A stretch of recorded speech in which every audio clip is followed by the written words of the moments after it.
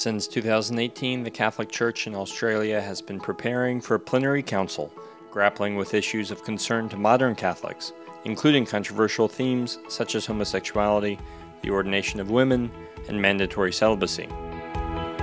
Some have felt this is going in the wrong direction or going off the rails. There have been voices of cynicism right from the start.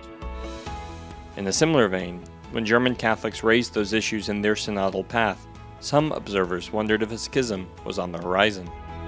We have a different history from Germany, dare I say, and the other thing is, of course, the fact of geography. We're a long way away, and we don't figure terribly much on the radar screen of the Church Universal. We're small and distant and young.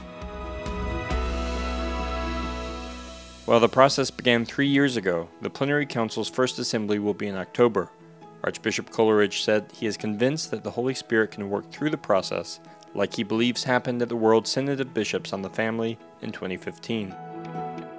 I think I saw the Holy Spirit at work in that synod in 2015.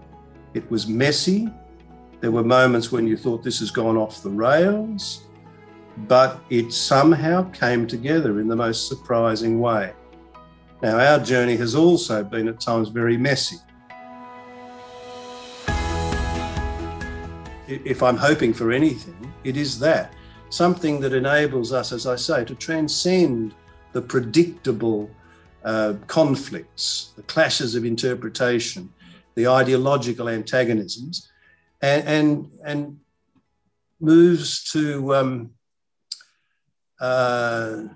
see visions and dream dreams that we haven't done before, forms of leadership that we haven't seen in the church before, forms of structuring ourselves and devising strategies that we haven't seen before, not just regurgitating the same old tired stuff.